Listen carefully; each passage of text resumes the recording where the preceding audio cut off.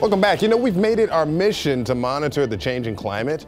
Global sea level rise is happening at a shocking rate. Yeah, and a new report from the National Oceanic and Atmospheric Administration shows the U.S. and the Bay Area going to be caught in the middle. So Grant joining us now with the big takeaways from this. It's really scary. Staggering report that came out yesterday from NOAA, and I think there's a lot to sift through. So let me break this down for you guys. I took away 4 main things from this report, and with that, we're going to see significant impacts here in the area. Let's head over to our maps here, and we'll talk about those 4 reports. We do have this posted on 10tampabay.com. If you want to get into it, they have maps that show you what this sea level rise will look like here in the Bay Area. But the number one takeaway is that we're going to see 10 to 12 inches of sea level rise all along our coast here in the United States. Some places could see a little bit more, some places could see a little bit less than that. But that's equal to the amount that we've measured over the last 100 years. So what we see in the next 30 could exceed what we've seen over the last 100 years. The second main takeaway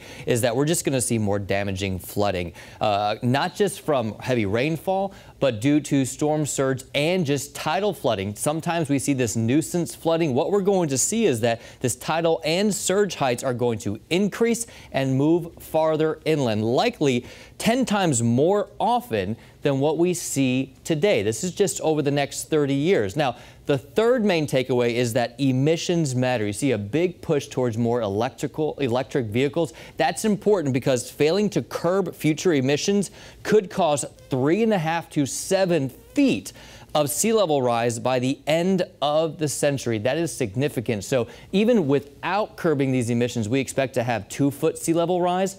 But if we don't, then we could see up to 7 feet of sea level rise, and that would have a significant impact to us here in the Bay Area. The fourth one is we have to continue to monitor it. We have to continue to study the impacts of sea level rise on our area, and the ability to understand the factors will be critical for us to continue to mitigate and protect our communities from this inevitable sea level rise, guys.